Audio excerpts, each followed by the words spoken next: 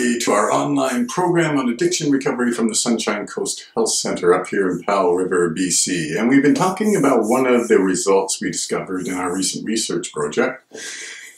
And this was that the participants used substances to fill up what they called a void or an emptiness.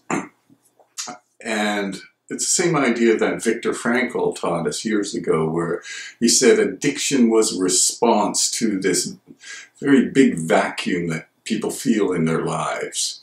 Or the way we might describe it is, addiction is a response to living a life that is lacking personal meaning. So over the last few episodes, we've been just putting together these little pieces that we discovered on, and what is this vacuum? What is this emptiness? What is this void?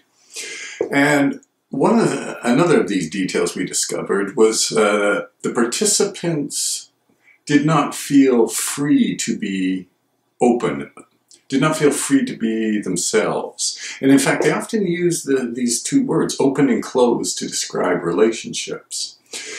And so, for example, it was difficult for them to engage in behavior where family, their community, society says, don't do that. So they felt this need to hide it, right? And so they couldn't really be open about really what was going on for them, right? So there's a lot of sneakiness going on. And this idea of not feeling free to be open seems to be a big part of this vacuum, this void, this emptiness that the fellows were talking about. So pretty much the opposite of Barfly, one of my favorite movies, where Barfly is completely open. And Barfly, well, he doesn't judge people. He doesn't think he's better or worse than anyone else. He just, look, I drink a lot. I'm an alcoholic. And that's the way it is. But our participants never were like that. There was one fellow, and his tactic was, if he were a little hungover at work or something, he would tell everybody he drank all night, under the assumption that, of course, if you tell someone you drink a lot, then you can't possibly be an alcoholic, because everybody knows alcoholics hide their drinking.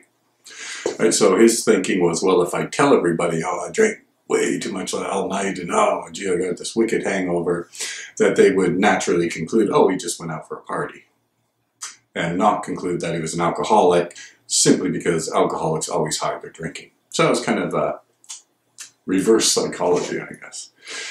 Anyway, this idea of not feeling free to be open, I mean, again, this is a tough way of living in the world, not easy to feel an ease or a comfort in the world if you don't feel free to be open about things. Everything seems to be just a little sneaky, right? And there's secrets and things hidden. And that way of living seems to be the part of this vacuum, this emptiness and void. So that was another interesting thing that came out in our research. Again, just putting on details to Viktor Frankl's ideas of that drinking is a response to living a life which just not fulfilling, it's no real meaning for the person. And the interesting thing about the vacuum too is the vacuum was true regardless of the education level of the participant, how much money he made, the status of the job, whether he was in a relationship or not, whether he was older or younger, whether they had kids, all these things. None of that seemed to have an impact on the idea of feeling a void or an emptiness. So that's kind of interesting. But anyway, that's it for this program, and we'll be back next time with a new topic.